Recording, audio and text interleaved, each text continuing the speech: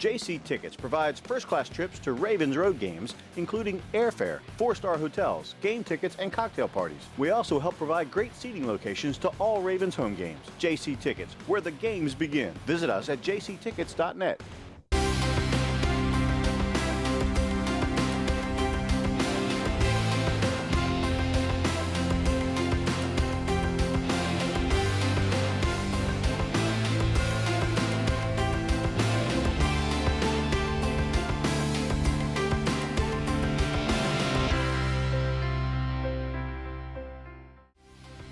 Ravens Wrap is sponsored by Bud Light, jctickets.net, Geico Insurance, Dunaway Furniture, Ocean City Golf Club, RussellStreetReport.com, Comfort Inn Gold Coast, Holiday Inn Express, the original Green Turtle, hosted by the Blue Ox Bar and Grill. Welcome back in. It is the original Green Turtles Ravens Wrap Show right here on Comcast Beach TV and Delmarva's Rock Radio 93.5 The Beach. Don't forget our radio show, 11 a.m. every Sunday at 93.5 The Beach, WZBHRocks.com. So in case you can't make it down to the show Wednesdays at 7, you can always catch it on the radio. But we really would love you to be here. We invite all Ravens fans across Delmarva, and we've got chances for you to win tickets to see Ravens home games thanks to our friends at jctickets.net. So come on down. We give you some tickets. You can put them in the bin. You can put all 4 in one game. You can spread them out evenly among the various games we're giving tickets away to. So come on down. We would love to see you down here at the Blue Ox Bar and Grill, 7 o'clock Wednesdays here in Ocean City. Hey, wanted to let you know we've got some news. We're going more in the social media route as well, or we're getting into the social media route, I should say. Check us out, okay? We've got a Facebook page. Go to either Original Green Turtles or the Blue Ox Facebook page for the link, and you'll link up to our Ravens Wrap show on Facebook. Also, we've got a Ravens Wrap website coming soon, so we'll give you details on that once that breaks. And speaking of details and breaking news, folks, October the 16th is the day that Ravens owner Steve Bisciotti will be joining us here at the Blue Ox. So you want to especially be down here for that one. A round of applause for that. We're looking forward to that. Absolutely. Going to be a really good time. Well, we're recapping the 23-20 loss to the Buffalo Bills. Mike Bradley, Steve Slaza, Bobby Vermillion, and special guest Tom Moore from RussellStreetReport.com. And guys, a lot of good conversation off the air. We'll get back on the air with it here concerning. We'll again start with the offense. We talked about the pressure that Joe Flacco faced, and Tom, I think you're absolutely right. Obviously, he's the kind of guy that needs a little bit more time. Not as good as maybe some other quarterbacks, although I do think he's done a better job moving around in the pocket. But one of the issues, though, certainly the less time you have at quarterback, not only is that tough on you, but that's less time for the routes to evolve among the wide receivers. That certainly presents an issue as well. So we can condemn the receivers to a point, given the fact they played against a very banged-up Buffalo secondary, but we also don't know in some of the cases if the routes were allowed to evolve. Yeah, absolutely. I mean, when you're dealing with press coverage, it's one of those things where you're either going to beat the guy that you're facing or you're not. And when the Ravens have had trouble, such as when they played Tennessee, they laid an egg against Tennessee, they laid an egg against Jacksonville. These are teams that played press coverage. And the Ravens have had trouble with that on the road.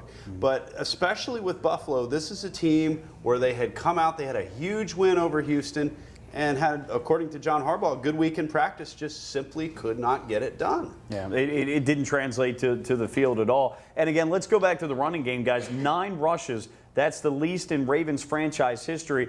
Look, again, I know the Ravens weren't able to run the ball. And look, I'm a big passing guy myself. But even if you're only getting a yard or 2 yards, at least initially, the beginning of that second half, just to keep them honest, to me, you got to keep running the ball a little bit there. But I almost wonder if John Harbaugh was almost at that point saying, I want to send a message to the offensive line, almost indicting them, saying, hey, if we're only going to get a yard a rush, we're just as good throwing swing passes or what have you, although we didn't really see that. We didn't see Ray Rice in the flat. We didn't see him utilized the way Darren Sproles was on Monday night with the Saints and the Dolphins, that's for sure. Well, that's the problem I had. It's one thing to not give him the ball, hand it off, but, why not swing pass at him? Why not run him out as a wide receiver, which they do, which there's not a linebacker in the NFL that can cover him, as a wide receiver. We just didn't do anything to counter their blitzes. When I first looked at it, you could see what Harbaugh was saying because there were receivers open, because they were blitzing everybody. But we didn't do anything to counter the measures that they were giving to us.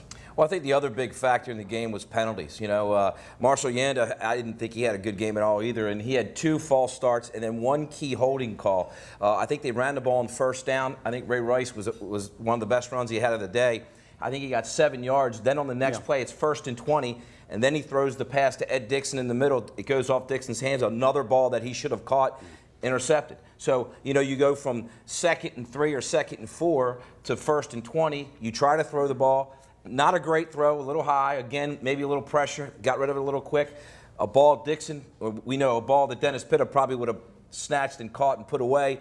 Goes off Dixon's hands. Interception changed. I think that was really the key play. But you can talk about Dixon's drop, but it was also the holding call by Yanda that hurt us in that situation. And then even on the first drive, we get, you know, we get the opening kickoff. We had the first play of the game.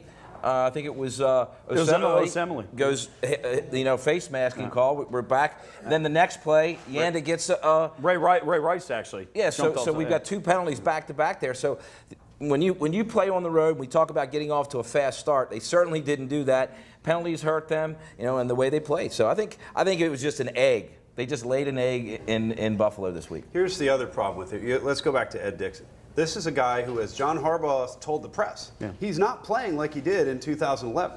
It is high school level, folks, to be able to catch the ball. It's one thing if you're being beaten. It's one thing if the other guy's just more physical than you are. But Ed Dixon is having the ball right in front of his hands in decent passes to great passes at times, and he's simply not catching it. I think, frankly, you give Ed Dixon this week in practice, and you see how he does Sunday, and if he doesn't show up Sunday, I don't think he's a Raven any longer. It's funny, John Harbaugh was asked at the press conference on Monday about him, and he kind of got his dander up about him and said, you know, it's pretty simple. You catch the ball and run with it. That's what Ed needs to do, and if he's thinking about anything else, then he shouldn't be. Almost as if maybe Ed's overthinking things and just not getting the job done. But you're right. I know a lot of people talk about Matt Furstenberg, but if Furstenberg was ready, then he'd be up here. Or maybe they are trying to give Dixon 1 or 2 final chances. Maybe they just don't have a great alternative. Dallas Clark is the other guy still getting immersed. And I think he's all right. He's certainly catching the ball. But you know, that's just not a lot of great options there for the Ravens.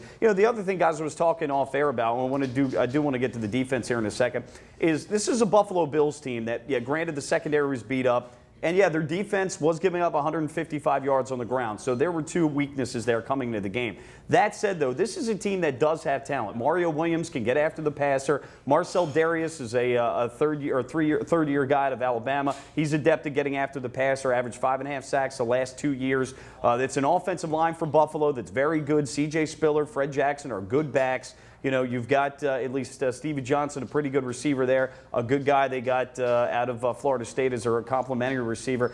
They have some talent on this team is what I'm trying to get at. And E.J. Manuel played well. Right, E.J. Manuel, up until the Jets game, had played the first couple games well. They should have beaten the Patriots. They handled Carolina at home. And if not for all those injuries, they maybe beat the Jets or on the road. Steve, that could have been a 2-1 team as well heading into that game. So I think it's a little bit better opponent, too, than we maybe gave him credit for. I knew all that, too, and I kept saying, you know, you can't overlook them. But in the back of my mind, I was saying, yeah, but it's the Bills. You know, they've been terrible for the past 10 years. And you can say what you want. And all the players said the right things, but you know that in the back of their mind, they were thinking, it's the Bills. They can't possibly beat us. And we turned it on, and we put it down to the wire. But the reality was they were good, and they were good enough to win. But they gave us the opportunity, you know. When they ran the trick play, and Graham was there, and, you know, I'm screaming. You guys probably could have heard me screaming, you know, from my house. I mean, we had the fumble right there. You know, same thing, Torrey Smith. We would have given his legs up. But, you know, that's why the NFL is such a great game. I mean, it's parity. We have everybody even right now. So it was fun. Well, when you look at the stats and you look at turning the ball over 5 times on the road and the way they dominated the line of scrimmage, it's hard to believe the Ravens were in that game. And I think that speaks a little bit, as you talked about earlier, to the defense. You know, the defense, that whole bend and don't break, and I think they did that pretty well on Sunday. Although in the second half, when the Ravens scored and got it close, that one drive that they gave up and they let Buffalo score the touchdown, I think that hurt them. And but the Ravens played, you know, their defense, as you said, they have that bend don't break mentality. unfortunately, the offense didn't make enough plays to get it done. It's too many times that the Ravens are taking a game off against teams they should beat. And Joe Flacco said that today when he was asked about it. Buffalo Bills were a team they should have found a way to beat. Maybe it's a close game on the road. Maybe it's not the blowout that everyone would have liked. But it's a team you find a way to beat. And quite frankly, the New England Patriots, who have stomped on the Bills really since Marv Levy retired, they find a way to win those games. And the Ravens, if they're going to get back to the Super Bowl, need to find a way to win That's a those great games. point. Yeah. Well, and we talked 2 years ago. If they beat Jacksonville on the road, that AFC Championship game is in Baltimore, not New England, and maybe it doesn't come down to a Lee Evans swipe catch that cost us going to the Super Bowl. Yes, we rebounded, but we didn't know that at the time. So it's an excellent point, and it's an AFC game too, much the same as Miami's an AFC game coming up. So you want to get those AFC wins. Not that you want to ever lose, but better to lose to an NFC team than an AFC team. Well, Mike, if the Ravens are going to make the playoffs, they're probably going to have to go through Denver and New England again. It's just a fact of life, because you look at the way the divisions are set up and the way the two teams are playing right now. And, you know, you got to take your hats off to the New England Patriots, because Tom Brady, he's got all new receivers. He's faced with a lot of challenges up there with some injuries, and they're finding ways to win. For them to go into Atlanta, we talk about how hard it is to win on the road. They go into Atlanta, and they beat the Falcons. And the Falcons are one of the better teams in the NFC. Yeah. I mean, that was the one silver lining, is the fact that Cleveland beat Cincinnati. So, I mean, you still are tied for first place in the division. So you didn't take, you know, too big of a step back on anyone. Just a little glass half full here. Torrey Smith again delivering, stepping up. 5 catches, 166 yards, and a touchdown. Deontay Thompson, before he was knocked out with a concussion, he got some snaps. I was a little surprised by that. Thought he might just be a special teams guy on kick return. 4 catches, 50 yards. He had a 33-yard catch before he got knocked out by Jimmy Leonard. But he's an outside vertical threat that is getting involved in the offense. He had some catches, 4 catches out of 5 targets. You know, Doss not as good, but he did have 4 catches. Marlon Brown had a touchdown catch. He also had a big first down catch early in the game. So we're seeing receivers capable of making plays here, and it's just a point. You know, once we get the running game going and eliminate the penalties, I think we've got some guys we can work with here. I think there's enough to put together that we can have a semblance of a passing game, but we got to eliminate the other issues. But that run issue, the run game is a big issue, and we'll see if we can overcome that or not. But I do want to talk about the defense in the next segment. We'll not have enough time, but I'll let you guys quickly comment about the receivers. I'll comment quickly on that. You look at the Broncos, who I think are far and away the best team in the league right now. They've got the receivers going on. Peyton Manning has them running like a well-oiled machine. And your point about Tom Brady, I mean, the Patriots really have always had that going on, and Brady just finds ways to win. Now, having said that, he plays statistically worse against the Ravens than any other NFL team, so that's a silver lining. Absolutely, absolutely. And they have a run game, you know, so that's helped them out. About 30 seconds, go ahead. I look at it as a positive. I see guys like Deontay Thompson coming back and Marlon Brown, and, you know, the league doesn't have a scouting report on them. So I see us being able to sneak up as our receivers become more healthy towards the end of the year. Well, let's certainly hope that, you know, there's a long way between now and then. So more of the Ravens Wrap Show to come on Comcast Beach TV and Delmarva's Rock Radio, 93.5 The Beach.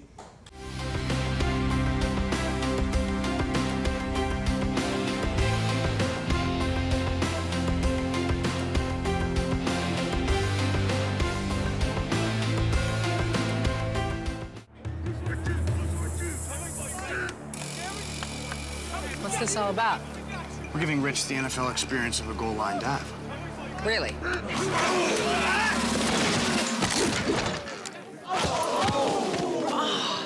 There's an easier way to get an ultimate NFL fan experience. Just snap the tag wherever Bud Light is sold and you could win. Bud Light in the NFL. Here we go. Can I make it? On the internet, yes. Into the end zone, no.